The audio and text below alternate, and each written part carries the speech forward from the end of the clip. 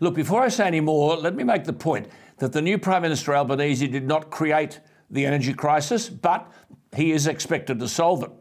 While it's not his fault, it is his problem. The blame game won't work. For the first time in its history, last week, a bureaucracy, not the free market, was running energy policy.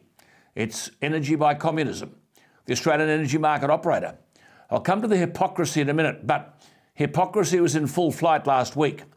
I've said for years now that this push to net zero is a national economic suicide note, self-sabotage.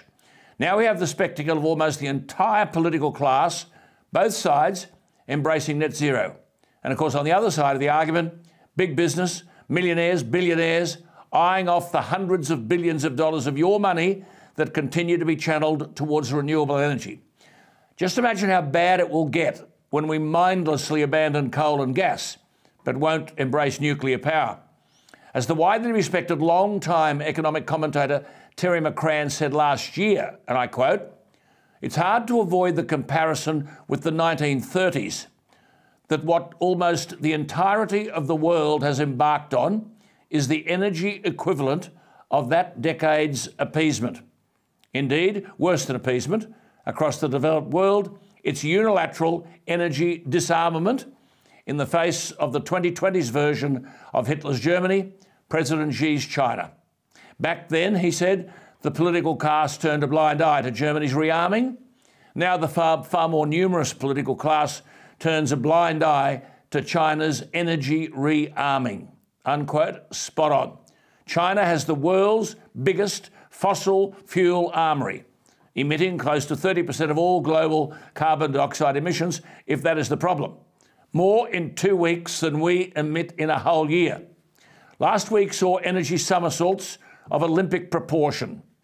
You might recall at the 2019 federal election, News Corp, a formidable and reputable media entity, rightly savaged the ALP, which under Bill Shorten promised to reduce carbon dioxide emissions by 45% by 2030. In that 2019 election, News Corp argued that the ALP's 45% reduction would, quote, see grocery bills soar, it will zap the national grid, and a front page story headlined, $60 billion. That's how much extra Labor's carbon policy will cost our economy, unquote. Now remember, Labor was arguing carbon dioxide emissions reduction. But 2 years later, the same News Corp offered in October 2021 a 16-page wraparound on its capital city newspapers proclaiming that, quote, Australia is the best placed nation on earth to be the global winner in a net zero world, unquote.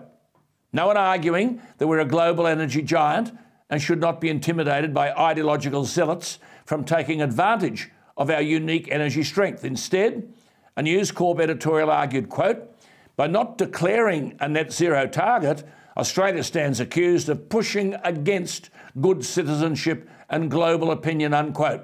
In other words, we were frightened of a bit of international odium if we didn't toe the line with the authors of our economic suicide note.